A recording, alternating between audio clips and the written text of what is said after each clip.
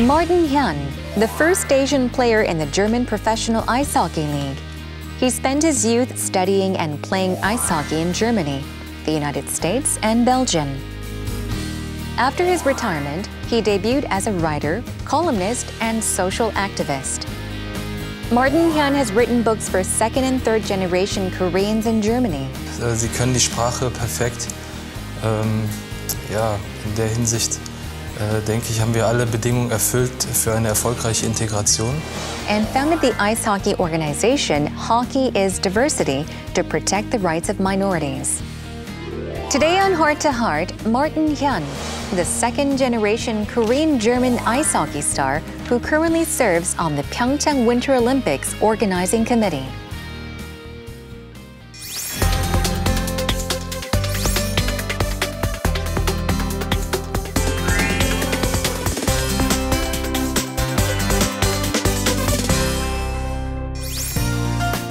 Hello and welcome to Heart, Martin. It's wonderful to have you joining us today. Would you like to say hello to our viewers that are watching Heart to Heart right now? Yes, hello. My name is Martin Hyun. I'm a second-generation Korean-German. You cannot see, but actually I made in Germany, but with Korean engineering. And I'm working right now as the deputy sport manager for ice hockey for the PyeongChang organizing committee for the Winter Olympics. Also a writer and a social activist, and glad to be here. Mm-hmm. All right, so you're busy doing many things, taking care of many things. But as you just introduced yourself, you are serving as a member of the PyeongChang Winter Olympics organizing committee. Could you begin by telling us about your responsibilities there? Yes, basically my responsibility is to fulfill the ice hockey component of the Winter Olympics. Mm-hmm. According to standards of the IHF, which is the International Ice Hockey Federation. They have rules and regulations and standards that comes with the Olympic Winter Games to organize it. We have over 50 departments that we work together with that do not know, of course, all the regulations, what it needs to organize the ice hockey games. So this is part of my responsibility to explain them and the needs and the service level that needs to be provided. I see. Now let's go back to how everything started, from your childhood perhaps. So you, of course, your parents immigrated to Germany in the early 1970s. 1971 was it? And I'm curious to ask, what brought them to Germany back then? Yes, my mother came in 1971. My father came to Germany in 1969. And back then, my father was born in 1939. So back then, Korea was regarded as a developing state, and yes. There was not much of a future to expect for both of them, and they just wanted to wanted to give up on their dreams. So the call for Germany came, and then they went. They packed their things and they flew to Germany and worked in the hospital there as a nurse, my mother, and my father worked as a coal miner. This is how it all started. Yeah. Now, I'm curious, did you watch the movie? It's a Korean film called Ode to My Father. The Korean title is 국제시장. It's about Korean miners and nurses who were dispatched to Germany in the 1970s. I understand that your father at the time, long ago, was a miner and your mother was a nurse. So what was your impression of the movie? That is, if you watched it. Yeah, I watched this movie. It's a wonderful movie, and I'm very thankful to the producers, everyone involved in that movie, because this is a very historical piece, yes. And it kept this history alive. Yes, I cried tears watching that film as well. Oh, yes. Oh, I cried so much. It's actually one of my favorite films as well. Yeah. It's a movie that makes you think a lot, and yeah, it was a very good movie. Yeah, to be honest, I also had to cry, even though men don't like to admit this, but I silently, this movie goes straight to your heart, so yes. It's, yeah.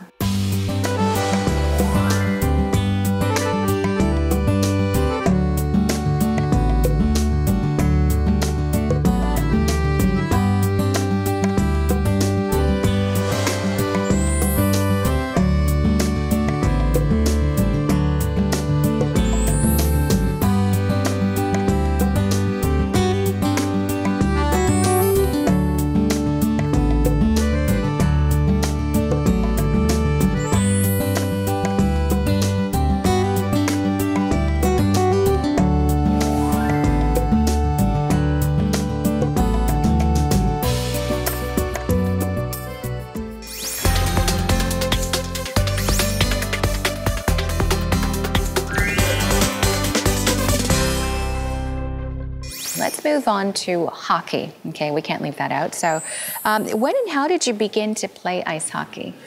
Yes, the thing is, my childhood, I grew up in a multicultural neighborhood, so diversity was something very normal to me. Yeah, it's kind of like, I guess, everywhere in inner city neighborhoods, the white flight. So basically that was very diverse, that part. And so I grew up with Turkish migrant kids, kids from Poland, from former Yugoslavia, and so on. And yeah, I started playing hockey when I was 5 years old. 5? Yes, I didn't want to play ice hockey. No? But the thing is, I have to say, the hometown that I was born and grew up in is a hockey town. And at that time, we also had a soccer team playing in the Bundesliga. So basically, I was dreaming of becoming a soccer player, a goalkeeper in soccer. But my father didn't like that idea. My sister back then was a figure skater. And we would always pick up my sister from her figure skating lessons. And I guess one day, a coach approached my father and asked him that he was looking for kids to build a hockey team. I didn't know what was going on or what they were discussing, but the same day, my father took me to a hockey shop and he bought me a pair of skates. And every kid likes to get presents, you know? Of course. And I thought this is a nice present, even though it has steel blades underneath, but I don't care. It's a nice present to have. And my father, I remember, he just looked into my eyes. My father's not a very verbal guy. So he looked into my eyes, and that was a verbal agreement between him and my father and me that, okay, now you start to play ice hockey. So this is how it started. Okay, well, when you started, though, did you like it, though? What was the first experience like? Getting in those skates and then, you know, skating on ice or learning how to play ice hockey. Was it fun for you? At the beginning, I have to admit, I didn't like it because the ice surface is very hard if you fall onto it. And I fell many, many times. And I wanted to quit, but my father, he has curly hairs, and they say in Korea, someone has curly hair, very stubborn. Yes. And so he pushed me basically to keep the sport. But for him, it was more like to, you know, not do wrong things, you know, because I grew up in this multicultural neighborhood, and sport would teach me discipline. This was something from my father. That's why he brought me into hockey. Yes. We often talk about Taekwondo and say that it is a martial art. It's a sport that teaches you discipline. And I heard that hockey also is a sport that really teaches you discipline. It's compared to life. So we may even talk about that details in just a bit. Now, you were selected to play on the German junior national team. This was when you were only 15 years old. And over the 5 years, you scored 6 goals and 9 assists in 25 games. And then at 17, you were asked to join a professional team. Okay, but you turned down that offer and decided instead to go to America, to go to the United States to further your education. So please tell us about that. Yeah, well, the process of becoming a member of the German junior nationals team starts a little bit earlier because we have 16 provinces in Germany, and you have to first qualify to become a member of the provincial select team. And if you make it there, you go to a big tournament in Berlin. It's every year, held annually every year, and then from there, all the scouts are sitting there to watch you play. So you play, for example, I'm from North Rhine-Westphalia. We play against Bavaria, for example. So we play against this team. This is how it started. I had a good tournament, so the coaches liked me, and then they invited me. So that's how I became a member of the national team. And then at 17, yes, I was a member of the Krefeld Penguins team. I was the youngest on the team with already, they're all men, you know, they're all, I don't know, 30, 35 years old. So, wow. Or like this. And it was a great experience. But at that time, being 17 and just trying to focus on professional hockey, This is something very hard to get by if you have Korean parents. So Korean parents, my parents always focused on education. So they always made sure that I did my homework, I did do my studies in school. Hockey was just a byproduct. It was just to teach me self-discipline and get me off the street. So, yeah, this is, I felt I wanted to do it. I want to become a professional ice hockey player. And okay, then I will study, I will do both. And the best thing for me was to go to the US, because the environment in the US is set up very well for a student athlete. You can do both. You can study and you can play. You can develop both. And it was the best decision that I made, because at 17, you have not seen the world. You have to experience the world, the real world. You have to see things, experience things. And I was able to, with my 6 years in the US, to develop my studies, to broaden my horizon, and also to develop my hockey. And both were growing at the same rate, and that was very great for me. Exactly what you wanted. Yeah. So you went to America. Now you graduated high school and college in the US and even earned a master's in international politics in Belgium. You also finished your PhD in Germany, so tell us about that. Yeah, it's, I think it was my best decision, first of all, to go to the US. And I was fortunate enough to go to a very small private college, and the professors there were just wonderful, and they just sparked the fire in me to educate yourself, to empower yourself with knowledge, and this is when I started to basically kind of drift away from my dream to becoming a professional ice hockey player, but to continue my studies with my master's degree, and then the PhD was just something not really for career-wise, but I felt it was the right time to look into the Korean history in Germany. And my PhD is basically focusing on Korean migrant workers in Germany. I see. And chronologically working the history from 1963 and before. Before this agreement was made between Korea and Germany that sent Korean coal miners and nurses. Yes. I just felt that this is something that I need to do, and any other topic can wait. And this topic cannot wait, because the first generation, they're all in their 70s, 80s, and how much longer will they be here? So this is something that I needed to do, and I finished it in 2015. Very glad for this. So this was my academic journey. I see. Now, tell us about your career as an author. You briefly mentioned just now that you published a book. So this is soon after your retirement. You published a book on second and third generation Korean Germans, also a book on first and second generation Korean Germans, and also appeared as a columnist on German radio. So tell us about that. What motivated you?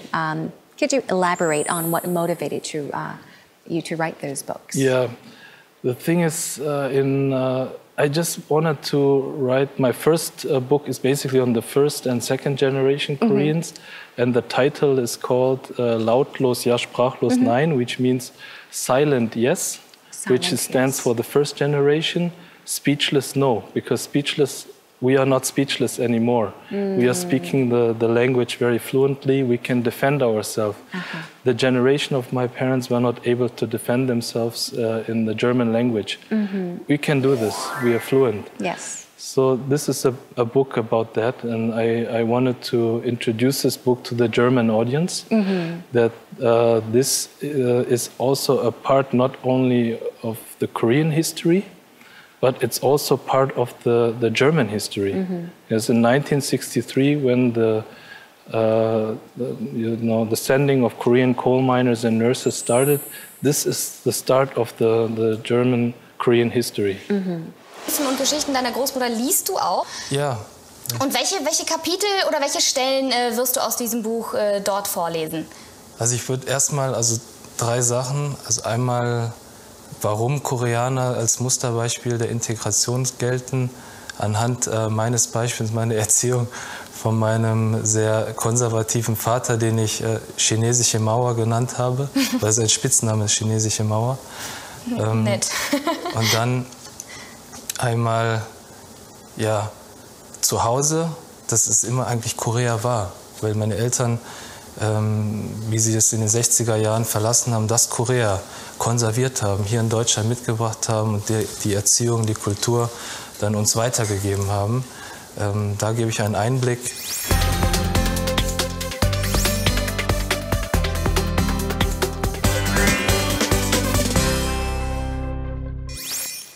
So, Martin, you've achieved stellar success in Germany, and here you are in Korea. And I'd like to talk about a photo. There's a photo of you presenting Korea's late president, Martin Hyun, with a uniform during his visit to Germany. This was in 2005. And was there a reason behind you presenting a uniform to him? Yeah, I just wanted to show him that the times have changed to President Martin Hyun. And it was just a symbolic nature for me because in 1963 the times were different, and now we are the offspring of that generation. So we are climbing up the social ladder in Germany. So that I wanted to show him that basically the development achievements. Yes. Yeah. Do you recall any of the conversations you exchanged with him? Yeah, I think President Martin Hyun, I felt he himself was a very big social activist back in his days. So I just felt that it was very good to tell him about something that is close to my heart. And that is, of course, the first generation Koreans in Germany. And I told him that the times have changed, and back then when they were blue-collar workers, and now we are standing here in front of him within just one generation, having made that change. And yeah, I just told him that and asked him. Maybe that was too big, but to ask him, please do not forget about the millions of Koreans living overseas. You also participate in various philanthropic activities through sports. So what is your ultimate goal? Yeah, the thing is, I always, and this is what I was taught in America because I had great coaches and great professors, that there's more to life than hockey or more to life than sports. And you have to be very well aware what's going on around your community and to get involved in the community. And we just have the privilege to just, do a sport that we love. But there's also an obligation to do good things, to get involved in the community. And that's the first thing I wanted to do in Krefeld. I wanted to tell also the players, guys, you have an obligation. I know you have families, but you also have an obligation to do things here. You are here, and you're kind of like an ambassador. So in 2004, I started I don't want to call it charity work, but on Christmas Eve since 2004, I visit a children's hospital in my hometown in Germany with other world-class athletes from the hockey world, from swimming, from wrestling, and so on. And we visit the hospital to present those children with gifts that we collect throughout the year, because they are not able to go home for Christmas Eve. And it's just great it's nothing that I just want to say, but to just see their reactions, just a little smile when they are fighting leukemia or other diseases is so fulfilling to you. It's you just feel there's more to life than just a sport. Yes. And with my organization, Hockey is Diversity, which I founded in 2010, I just wanted to promote diversity. This is something very close to my heart. I was the first Asian to enter the league in Germany, and this comes also with an obligation to make the pay other migrant kids or other kids from, not only migrant kids, but kids from broken home, from a rough background, to pursue things, not maybe sport, but others, become a filmmaker, become a politician, become something different. And this is what I'm doing with my initiative. We have this Big Brother project where we go into schools that are known to have kids from broken homes and educate them, tell them, hey guys, there are different ways. You have choices. You don't have to end up like this. And help them through our network to give them maybe internship opportunities with companies that they would never meet in their real life otherwise. But I believe in encountering. If you meet someone in person, you might have a different opinion of him than what is made or shaped from other outlets. Wir leben in einer immer bunter werdenden Gesellschaft und wir wollen mit der Initiative für diese eine immer bunter werdenden Gesellschaft werben. PS Diversity möchte darauf aufmerksam machen, dass Spieler unterschiedlicher Nationen, unterschiedlicher Herkunft, unterschiedlicher Ethnie und Religion.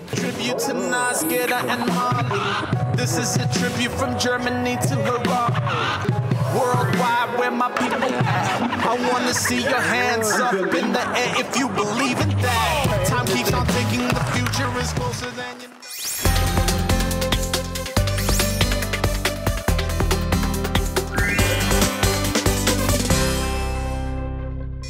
And Nat, last but not least, we're down to our final question.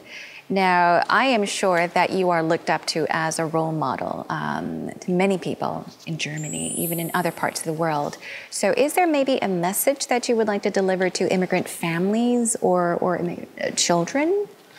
Yes, I think I don't see myself as a role model, but I'm acting on behalf of what my parents have taught me. And I just would like to say that, as Germany is a country of immigration, and I'm fighting for, diversity, fighting against racism.